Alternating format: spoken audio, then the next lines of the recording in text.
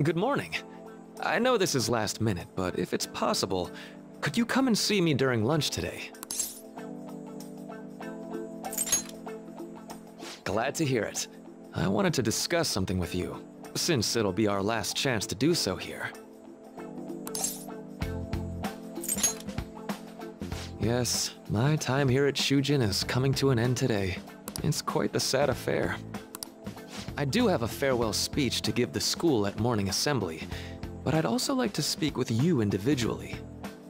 Considering the occasion, lunch is on me. I'll have something special waiting for you, so you look forward to that. Well, I'll see you later.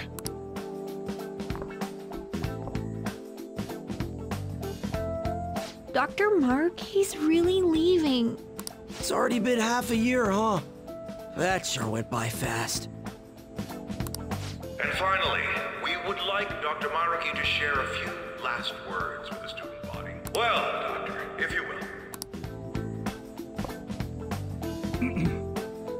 Good morning, everyone. As the Vice Principal has mentioned, today marks the end of my tenure at Shujin Academy. Over the past several months, I've come to learn about all sorts of conflicts that you students have faced this year. Troubles with romance, with studies. In fact, some of you have financial issues that are awfully similar to my own. But before I leave here, I want to offer you a final piece of counseling. If your situation ever becomes too painful to endure, remember, it's okay for you to escape your problem. I don't want a single one of you to think that an unfair reality you've been forced into is the only one that you have to live. What I'm trying to say is, even if your life is full of worries, it's best for you not to obsess over them. Your existence in this world is an amazing miracle. You deserve to spend your days in happiness. I'll keep on rooting for all of you to have the best lives possible, even after I'm long gone. Ow. I guess things don't always pan out like you expect. Well, that's it. Thank you for having me here this year. Good luck to you all. Dr. Maruki!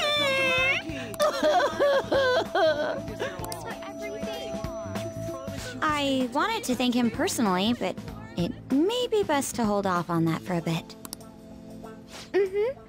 I doubt we could get a word in edgewise anyhow.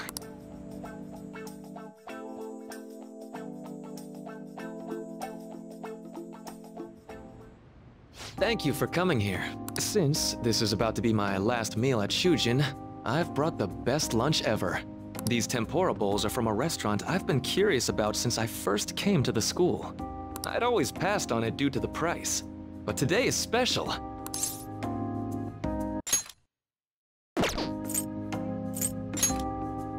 Yes, let's.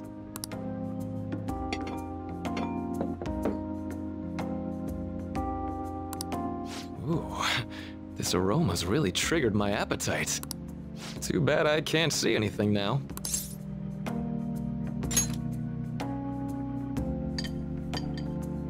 I'm so glad I splurged on that. Upscale dishes like that really do taste incredible. I wish I could just get lost in this bliss forever. Well, now that we've finished our food, let's get down to business. First off, I have quite big news. My paper's done. I've mentioned this before, but still, this is truly thanks to you. Had you not shared your experience and insights with me, this paper never would have been completed. Please, allow me to express my gratitude to you once more as a most helpful student of Shujin. And as a phantom thief as well. Huh. So you're not denying it. Why don't you take a look at the title of my paper over there?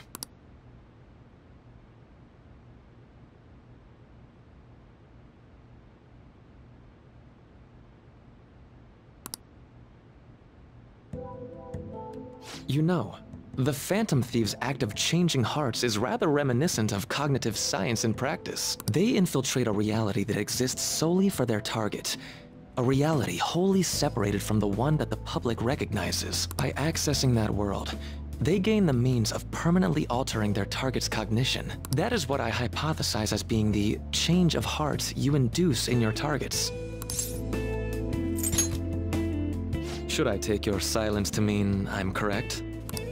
To be entirely honest, it was all the way back in April, when I first came to speak with the principal here about providing counseling to you students. I actually witnessed the moment when you came out of an individual's reality like I'd mentioned.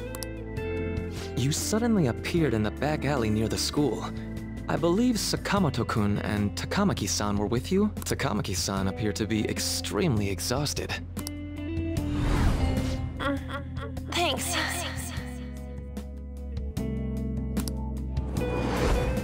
It wasn't long after that scene that Mr. Kamoshida had his change of heart. Beyond what I witnessed, I had also been told that you three were closely affiliated with Mr. Kamoshida in some way. At that point, I was already half convinced that you were involved. I was almost certain Mr. Kamoshida's change of heart was provoked by the three of you.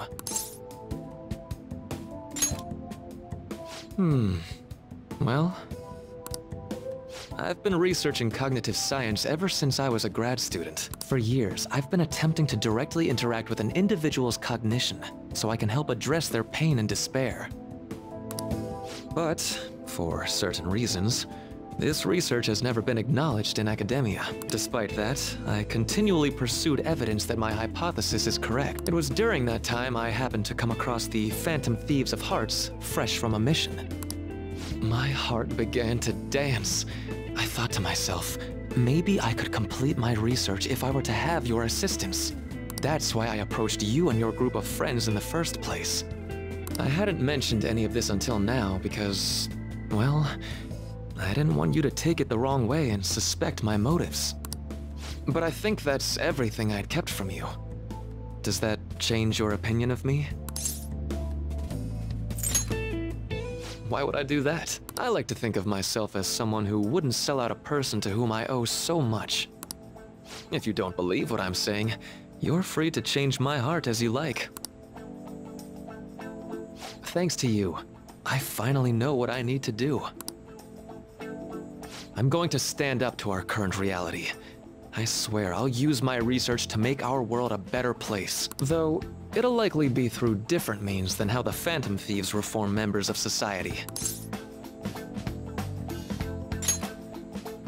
Indeed, you have a strong moral compass, never losing sight of your own definition of justice. I'm more grateful than ever to have met a young man like yourself. Although it's not like this is the last time we'll see one another, still, thank you for everything up to this point.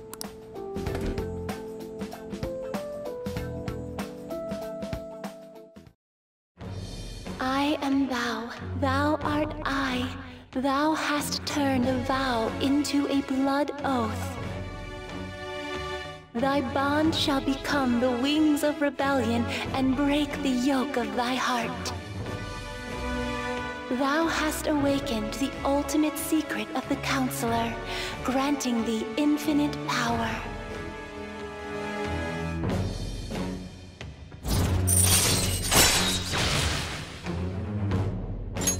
All right. All right. I'm going to follow the path that I believe in. I sincerely hope that one day, at the end of that path, I'll be able to aid you as well. Even if you just considered it to be meddling in your affairs. Whoops. Looks like we're out of time. We'll meet again though, right?